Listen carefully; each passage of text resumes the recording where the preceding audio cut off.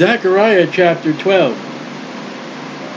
The burden of the word of the Lord of Israel. Saith the Lord, which stretches out the heavens, and layeth the foundation of the earth. Well, you got a problem with your NASA.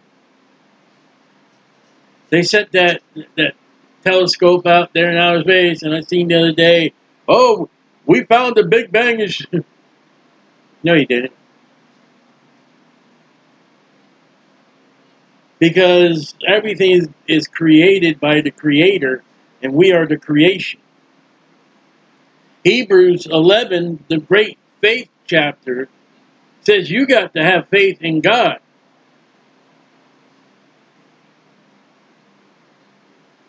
Now, I want some of these, say this prayer. People are saying the prayer, do they even believe in God? Do they believe in the Creator? And when we get to Zechariah chapter 12, very important things coming up. Well, one of the very important things it says is a burden. The Creator and the creation. And someone told me the other day that they wrote me, he said, well, didn't Donald Trump bring prayer back into schools? Okay, did Donald Trump bring creation and creator to the schools? Or are they still teaching evolution? Can the parents fill out a form under Donald Trump and say, I want my children in the creation class. I want my children in evolution class. I want my child to have both.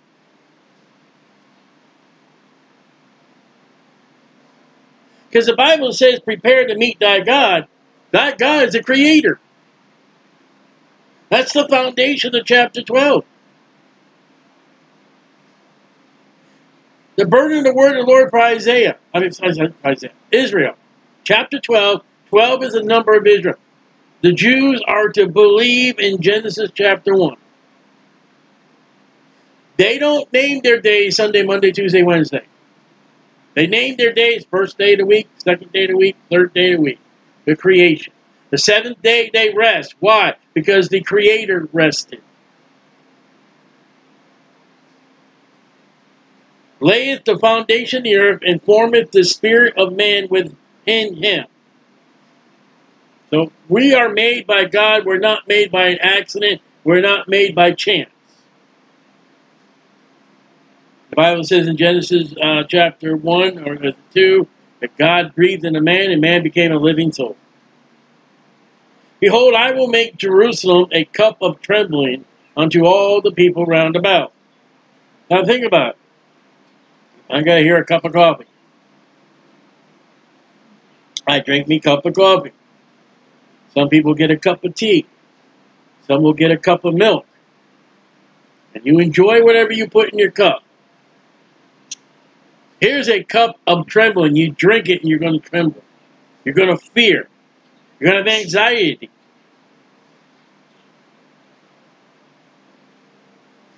When they shall be in the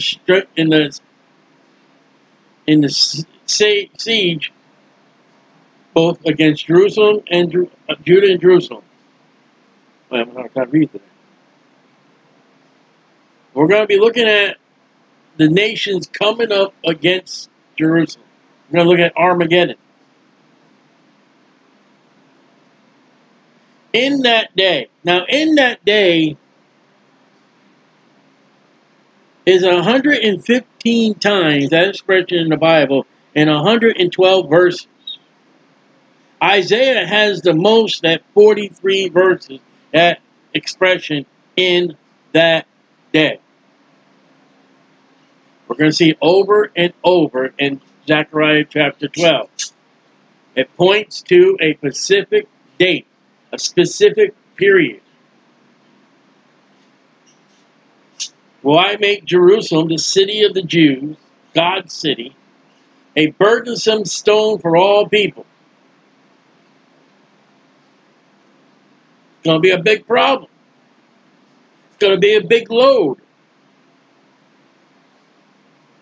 All that burden cells with it shall be cut in pieces. God told Abraham, the blessing was passed on to Jacob. I will curse them that curse you. Any individual, any people, any nation, that includes Germany and the Nazis, that includes the KKK, this neo-Nazism, anybody who is against and hates the Jew, you are an enemy of God. And that includes to say you're all finished, God is all finished with the Jew. And some of those things are in the Baptist churches today, they don't even know it.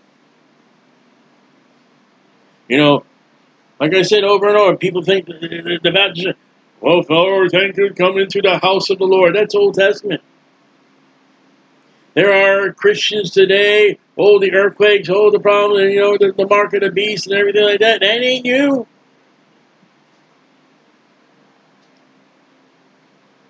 There are people who are burdened in the church age of Jewish doctrine that has nothing to do with us. We're out of here before that happens. And the Bible says we're to rightly divide the word of God, book of Hebrews, the epistles to the Hebrews. How more clear can you get? James, written to the 12 tribes scattered abroad.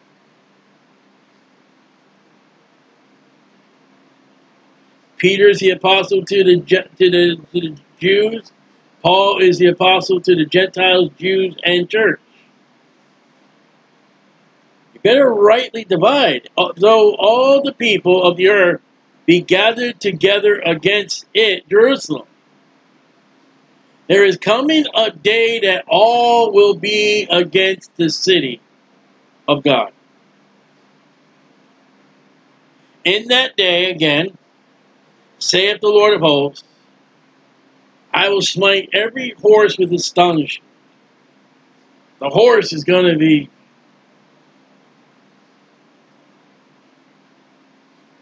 And you say, well, you know, you can't take it figure. Well, they didn't know what jeeps and tanks and you know, bazookas were back then. So well, you can't hit a jeep or a tank with astonishment.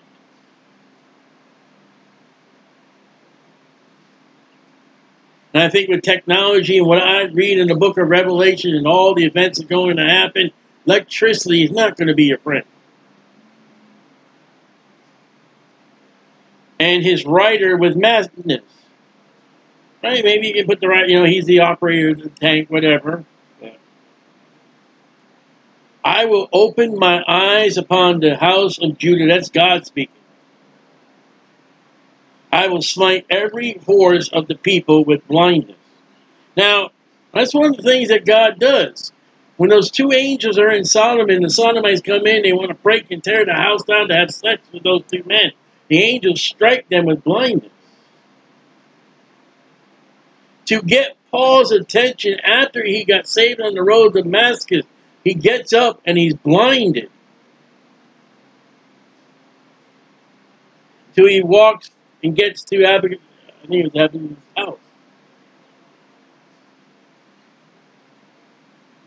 There were many, many people in Israel in the time of Jesus that were blind.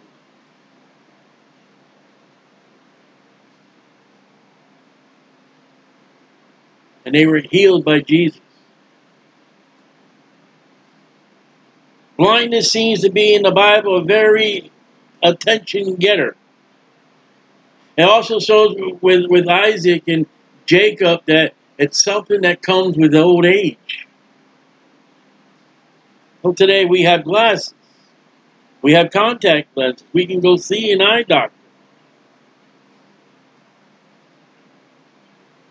The governors of Judah shall say in their heart, the inhabitants of Jerusalem shall be my strength in the Lord of hosts, their God.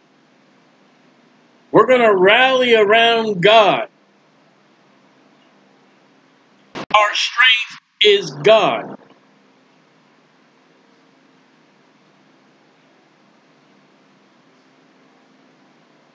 In that day, I make the governors of Judah like a hearth of fire among the wood. That hearth is the bottom stone, the foundation of a fireplace, of a heating environment where the fire sits. And you would put wood on top of that hearth and you would light it. Like a torch of fire in a sheaf. And that sheaf is when you gather the wheat together, and you put it in your arms, you got this big cluster of grain. And you tie it together. Very flammable. And they shall devour all the people round about. Victory to the Jews. On the right hand, on the left. Jerusalem shall be inhabited again in her own place, even in Jerusalem. So the worldwide focus of God is a place called Jerusalem, a city of peace. The Lord also shall save the tents of Judah first.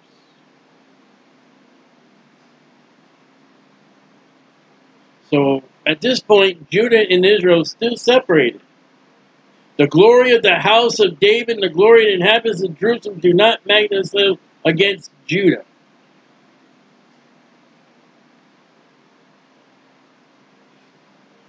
Don't want no pride. We don't want, well, we're better than you, and we're better than you, and, we had David, and,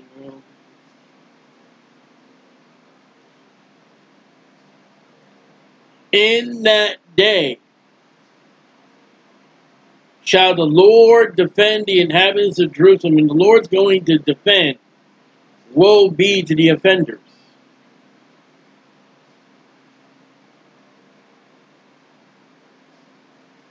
Those who will attack are not going to do very well when God is against you. He that is feeble among them at that day shall be as David, strong, mighty. David took on a lion and a bear. David took Goliath on. David took his own family and done right. David took on King Saul and was proper. And the house of David shall be as God. Well, the house of David is the line of Jesus Christ.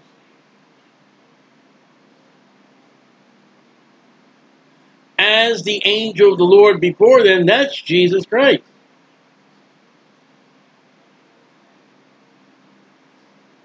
And it shall come to pass in that day, I will seek to destroy all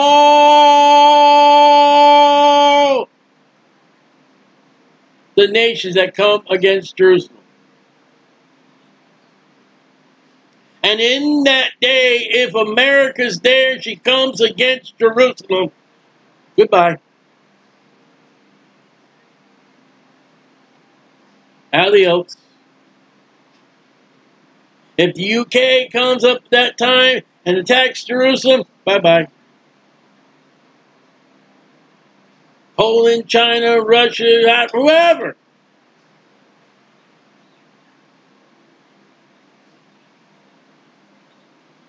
All the nations that come against you. There are some nations that we read, they help the Jews. I will pour out upon the house of David,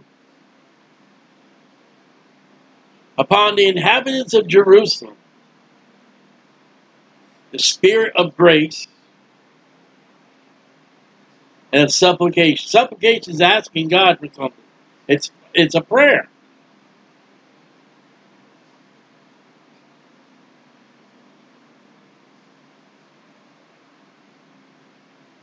They shall look upon whom they have pierced. There's Jesus.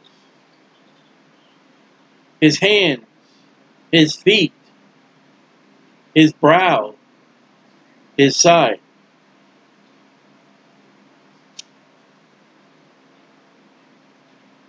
So in this event of Zechariah chapter 12, the focus is, here comes the King of Kings, the Lord of Lords, and he's been wounded. He's of the house of David, Matthew, Luke,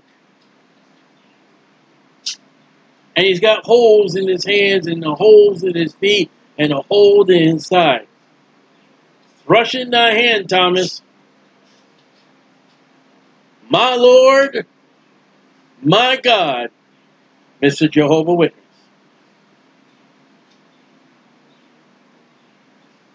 They shall mourn for him, the one they pierced. And this mourning is, what did we do? As one that mourneth for his only son. You mean, for God so loved the world that he gave his only begotten son? Don't mess with the word. Now that son, that his and son is in italics. Now the King James translators, when they put the word in italics, they did not have what would be proper for us to find a word. So what they did under prayer, what they did under the guidance of the Holy Spirit, is they put the word there. And they put it in italics to say it's not in the text when we translate it from the original tongue. Now, if you were to get the word in Spanish for toothbrush, you would have to put the brush of the teeth.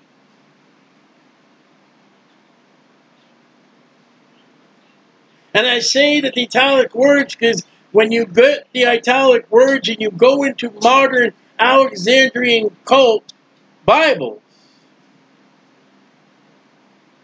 of Westcott and Hort, of Cole Synecadus and Vaticanus, those italic words in the King James Bible are messed with. But the modern Bibles, when they change their Bibles, they don't put a clause and say, well, we change. They just put it in there like it was the original text. And they don't tell you. And shall be in bitterness for him, Jesus. Wait a minute, haven't you seen the last 4 chapters of Zechariah? Have we not seen Jesus in the first coming? I don't like the Old Testament. Sure. Alright? When you take Scripture with Scripture, and you take the Gospel of John, and you take Zechariah, we come to the conclusion with other Scriptures. When we see Jesus, we're going to see a man that has been marked and scarred. We're not going to have those scars. I can imagine some dumb saved Baptist going to get to heaven. They're going to say, well, what's those marks? Oh, man.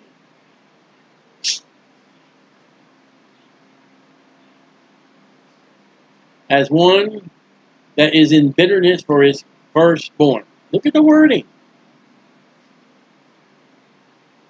For the Jewish person, it would be your firstborn son, something tragic's happened to him. You are in agony. You are in defeat.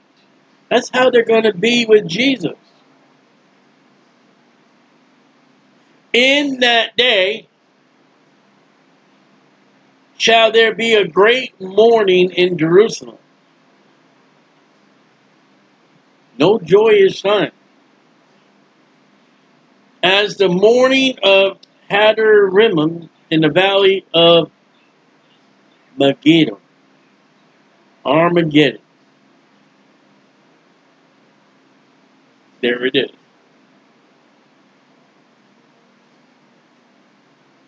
So already in history, a big event at Armageddon is going to pour through again at Armageddon. And the land shall mourn.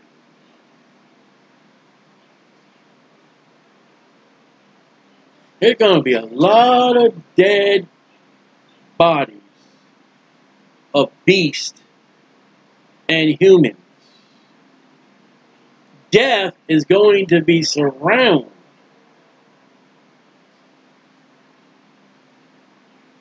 Every family apart. It might just think that somewhere in every family is going to be somebody. Like the American Revolution, how many people have been killed? And there were fathers and mothers that they had children, sons that were on both sides and killed. The Bible tells us in Exodus, if that house did not have the blood above the door, from the throne of Pharaoh down to the bone underneath the bridge and the piglet and the lamb and the calf, all the firstborn died. And there was a great cry, had not ever, Exodus is going to happen again. Don't mess with Exodus. Don't mess with any of the books of the Bible from Genesis to Revelation, 66 books. It's going to happen again.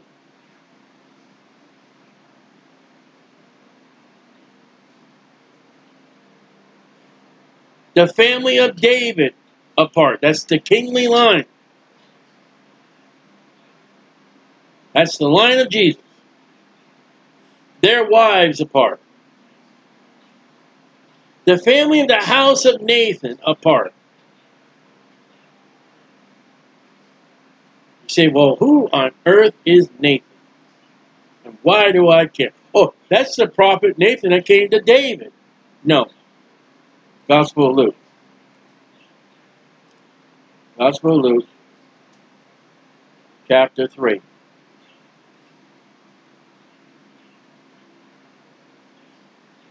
Luke 3, verse 29. Luke 3 is the genealogy of Mary, the mother of Jesus Christ. Mary's genealogy, Luke 3:29, which is the son of Jose or Jesus, which is the son of Eleazar, which is the son of Joram, which is the son of Mattab, which is the son of Levi. It's not the priest. Which is the son of Simeon, which is the son of Judah. That's not the tribe.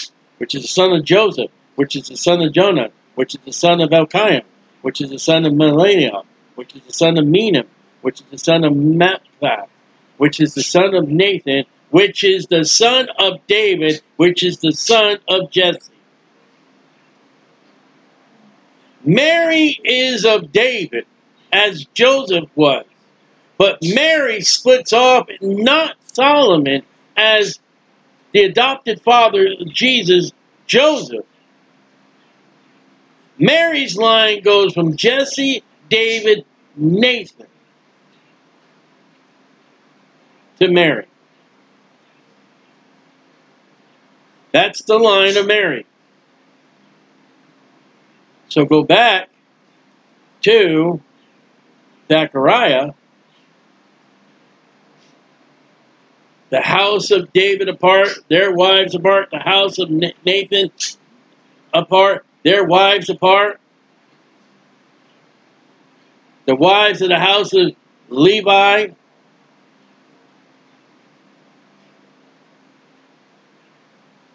This is Mary's family. Found in the Old Testament that people don't want to read.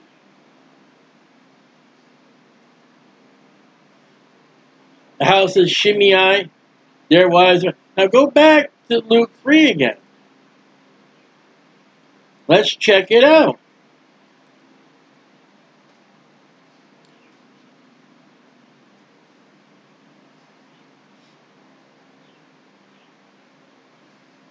Let's do scripture with scripture. We'll look at Luke 3:32, and this time we'll go backwards. We'll take from Luke 3:32, the son of Boaz. That's Boaz. Ruth,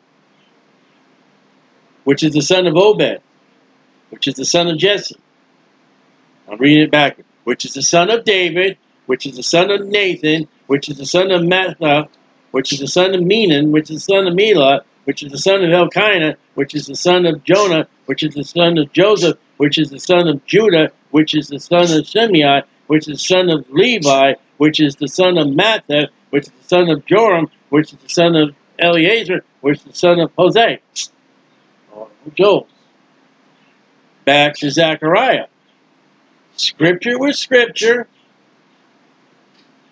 We'll pick it up the right way. Verse 12. 12, 12. The number of Israel. The land shall mourn, every family apart, the family of David apart, and their wives apart. The family of Nathan apart, their wives apart. The family of the house of Levi, the family of Shimei apart. Did we not just read that? That's Mary's genealogy.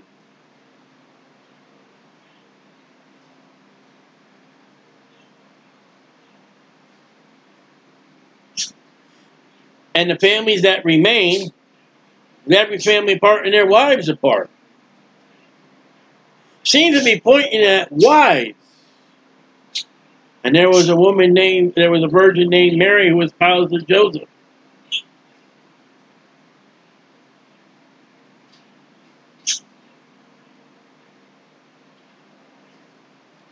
Also,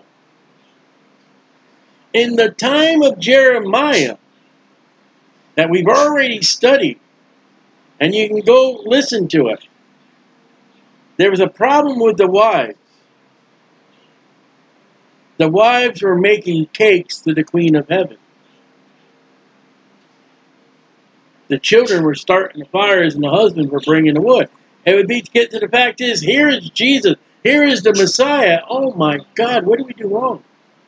What is all this idolatry nonsense? And if we're coming out of the tribulation period, out of the Antichrist, the golden image, the 666, the mark in the forehead, the mark on the hand, and here are these Jews, Celepecia or whatever, a place prepared by God. We know that. Coming out of the tribulation period, here comes Jesus on horseback with the church. And they see this Messiah marred and scarred.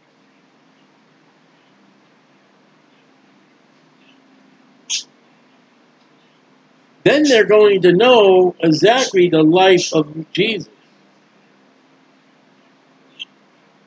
There's going to be great mourning.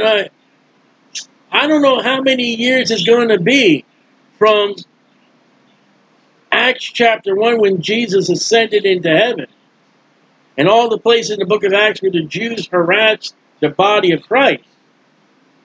Unto the day that Jesus comes back. All those years the Jews like, if we only done right. If only our fathers would have believed who he was.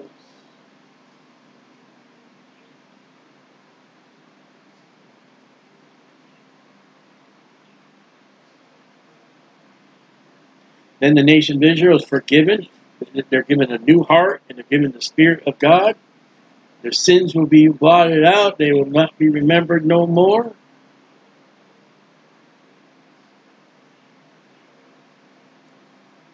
And then we pick up the Jewish life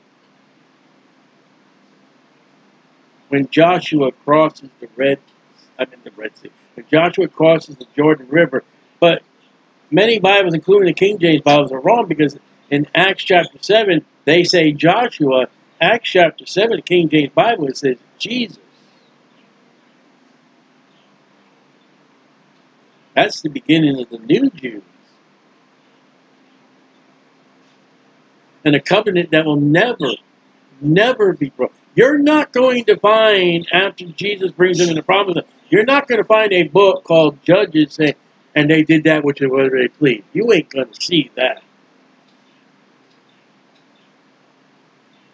You're not going to see a man named Elkiah take his wife Naomi and we're going to go run to Moab. You're not going to see that. You're never going to see Israel crying out, well, we want a king like this. Oh, no, no, no, no, no, no. No, you're not. And you're never going to see David say, oh, you know what, I should be in the battlefield. Let me take a little walk. You're never going to see that.